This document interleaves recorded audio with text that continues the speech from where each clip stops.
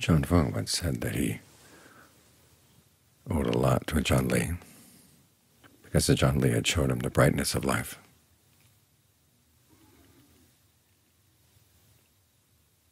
Of course, by that he meant the Four Noble Truths.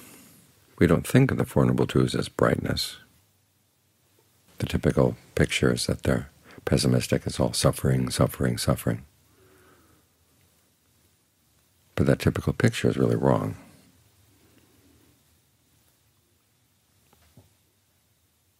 The truths pinpoint exactly where the suffering is. It's in an activity that we do. That means it's something we can learn how to stop doing. So it's good news. There's also a cause in what we're doing. We learn how to stop that as well. When you focus on stopping the cause, that's how you give rise to the cessation of suffering. That's the positive part. That's the brightness.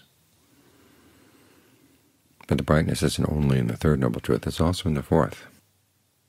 That the way to put an end to suffering involves nothing but good activities. We chant that again and again and again.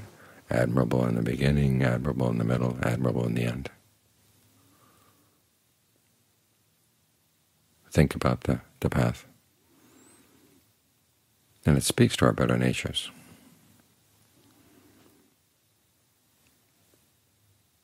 In the actual doing of the path, we develop our independence in terms of how we observe things. That's another thing that Ajaan Fung would often talk about. When you meditate, you've got to be observant. You're not just going through the motions. You have to look at what you're doing and notice what's going right, what's going wrong. Then, as he would say, use your ingenuity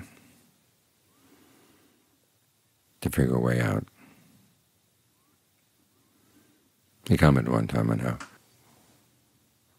we have this advantage that we have so many teachings of the Ajaans written out, all their Dhamma talks, treatises by some of the Ajaans, explaining meditation in a lot of detail. When he started out, it was all very simple.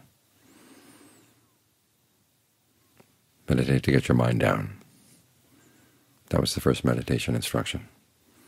So he struggled with that for a while. What does it mean to get your mind down? So he get it down, down, down. And it got very heavy. So he realized on his own, this can't be right. He said, well, down is not good. How about up, up, up, up, up, up? And then he found the point of just right. Try to get the mind to settle in. And you use your powers of observation, and you become more sensitive. He commented on one time on how the commentaries say that breath meditation is a method that's good for everybody. He said that's not the case. It's good for people who are precise in their powers of observation. If your powers of observation are crude, all you see is just the in, out, in, out, in, out, and that's about it. Or you push things around so much that you can actually make the body more unpleasant. You've got to learn a light touch, a light but steady touch. So the quality that you get is a quality of just right. We're not here to do just right mindfulness or right concentration. It's just right mindfulness or just right concentration. Think in those terms. Think in terms of a balance. The image in the canon is of a person holding a baby quail in his hand. If he holds it too tightly, the quail's going to die. If he holds it too loosely, the quail's going to fly away. So you have to figure out just the right amount of pressure. It's like catching the hummingbirds when they get into the multikuti. If you were to squeeze them, they die. But if you don't hold them firmly enough, they'll just slip through your fingers, and you've got to catch them again.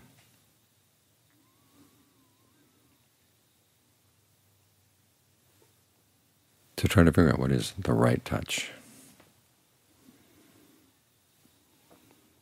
in terms of the pressure of your concentration, in terms of how much you want to actively move the breath energy around. and to what extent you want to simply think that the breath can go, and let the power of the perception do all the work.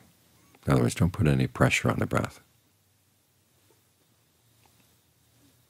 Be there just enough so that you don't leave the breath, but don't squeeze it, because after all, we're trying to get a sense of fullness. So if we squeeze the breath and pushing it around, it's not going to feel healthy.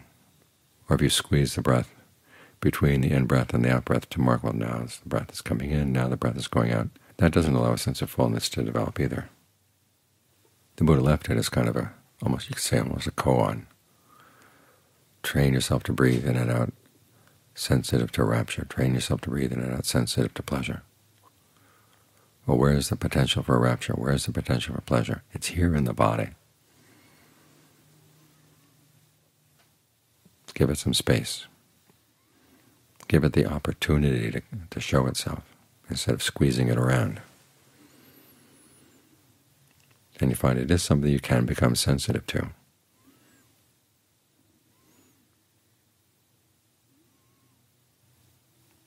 In this way, concentration is not simply a matter of brute force. It's tranquility and insight working together. You stay focused on one thing, and then you're very clear about what you're doing, the results that you're getting. This is why when the Buddha taught Bhikkhu the beginning of the Dhamma, after he had established the principle of being truthful, the second one was how to be observant. Be clear about what your intentions are, then be clear about what you're doing, and then be clear about the results. That's how you learn the Dhamma. You don't learn it by reading books, going online, reading all the suttas. Somebody else, remember that one of the meanings of the word Dhamma is action.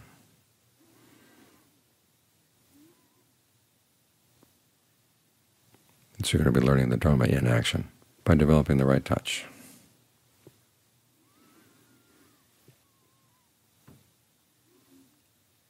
And when you're gentle but firm in your concentration, things will open up in the body that would otherwise stay closed.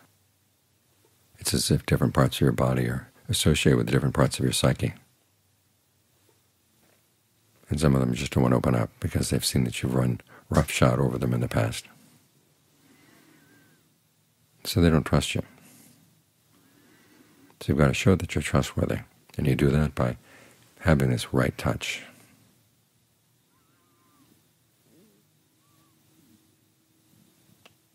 Let the breath work gently, and have a lot of patience.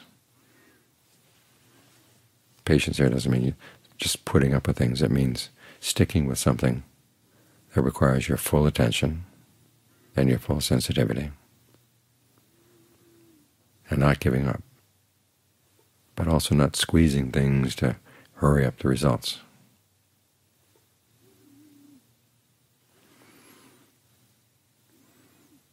So try to bring the right touch to your meditation. Observe what you're doing, and if things aren't going well, try to use your ingenuity.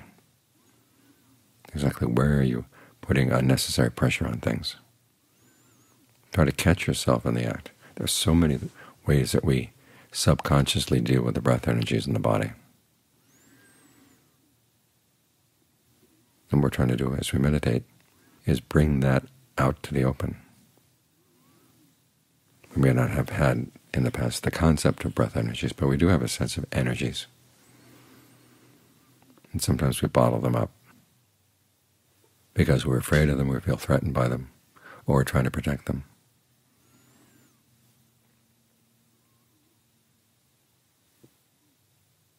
And so as we practice, we're trying to develop the right touch that allows these things to open up, so that you can get that sense of full body awareness. You can inhabit the body in any part you want.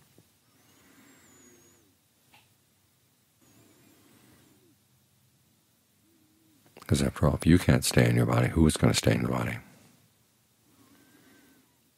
You want this to be your territory. You don't want other people's energies to invade.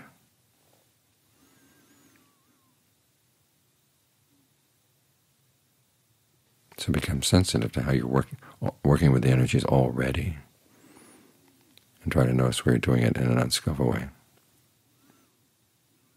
And remind yourself, there must be another way. Think of a John Fu. Nobody told him they had to bring his mind back up, but just he had an instinctive sense this was not right. Getting it down, down, down.